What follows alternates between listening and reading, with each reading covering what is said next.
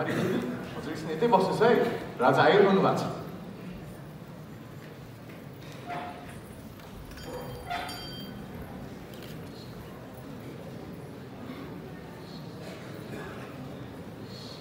होइन कुमारी, हजुर अब कसैको सामु झुक्नु पर्दैन।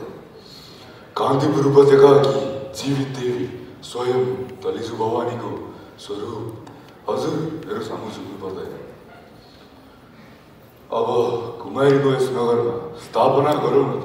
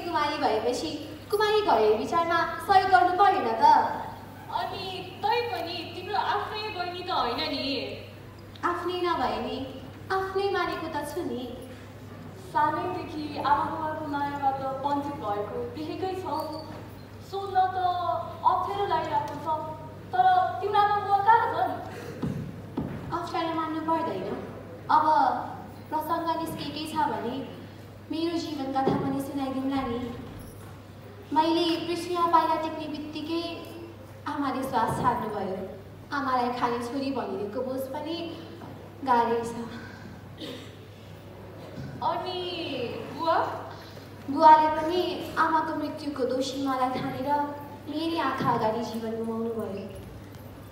तिमी त साहसी रहेछौ रस्ता। तिमी कहिले पनि आफूलाई एक्लै महसुस नगर है, हामी छौँ तिमीलाई लागि। ल भएको कुरा छोडिदिउँ। अनि तिमीहरूको के चल्दैछ त? ए साँच्ची सुन न, अघि कुमारी भित्राउँदा त्यो खतकोक्ने केटालाई त मस्की हेरेर त्यस्तो के होइन कि तिमीलाई बढी जोड गरेको क्या हो।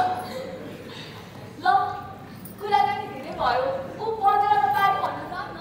छिप्पियोले तिमीहरू जाँदै गर ल, म काम सक्ने बित्तिकै आउँछु।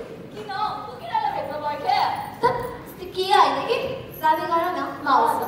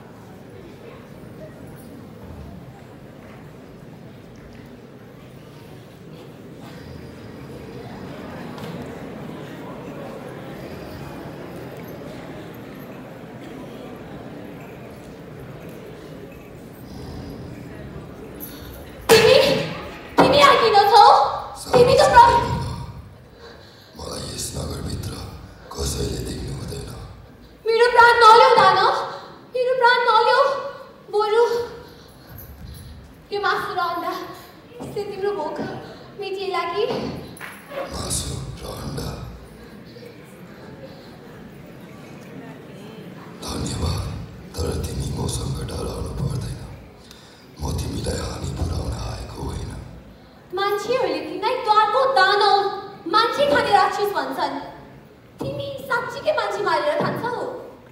धोएको दानव म मानिसहरूले मलाई मन पराउँदैनन् भनेर त थाहा थियो, तर साँच्चीकै दानव भनेर बोलाउँछन्। मान्छेको त जाति यस्तो रूप हेर्छन्, मजा मस्तिष्क नबुझी अरूमाथि आफ्नो बनावटी विचार छाप्छन्। अनि मान्छे खाने नभए तिमी कुन उद्देश्यले यो नगरभित्र बसेको होला? मेरो देवी तलेजु भगवतीको अनुसार म यस नगर र नगरवासीको रक्षक हो। यही नगरको मानिसलाई म किन खानु र? म त यहाँ मेरी देवीको साक्षात जीवित रूप कुमारीलाई हेर्न आएको र म द्वारको दानव भए तिमीको हो। मेरो नाम लसिता, म कुमारीको विचार गर्न सहयोग गर्दैछु। भर्खरै स्थापना समारोह सकेको हुनाले तिमी कुमारीलाई भेट्न सक्दैनौ होला।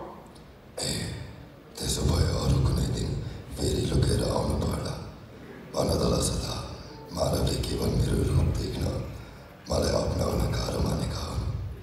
यदि मेरो पनि मुहार रातो वर्ण नभएको भए, यी तीखो दाँतको सट्टा तिम्रो जस्तै सेतो मिलेको दाँत भएको भए मानिसहरूले मलाई अपनाउने थिए र मैले पनि तिमी जस्तै आफ्नो केसमा कुनकेराको फुल सजाएको भए कि मलाई मानिसहरूले अपनाउने थिए। यी कुनकेराका फुल त मैले मलाई मन परेर पो राखेको नि। तिम्रो जन्मजात फरक भए पनि कसै न कसैले तिमीलाई तिम्रो वास्तविक रूपमा अपनाइहाल्छ नि। कहाँ सबै मान्छे एउटै किसिमका हुन्छन्? तिमी चाहिँ कस्तो किसिमको मान्छे पर्यो त लसिता? तिमी बाहेक अरू मानिसहरूले मलाई भोक लाग्छ होला भनेर पनि सोधेन। मलाई मासु र अन्डा दिनु पनि सोध्नु त कहाँ मसँग नम्र स्वरले पनि बोले।